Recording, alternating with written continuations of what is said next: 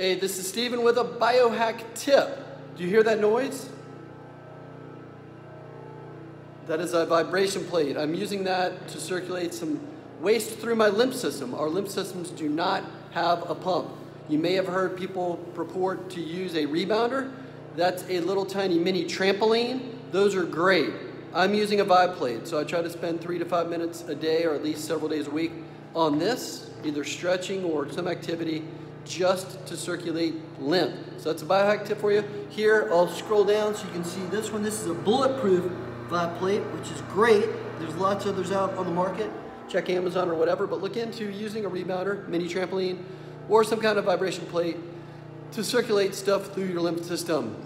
Biohack tip.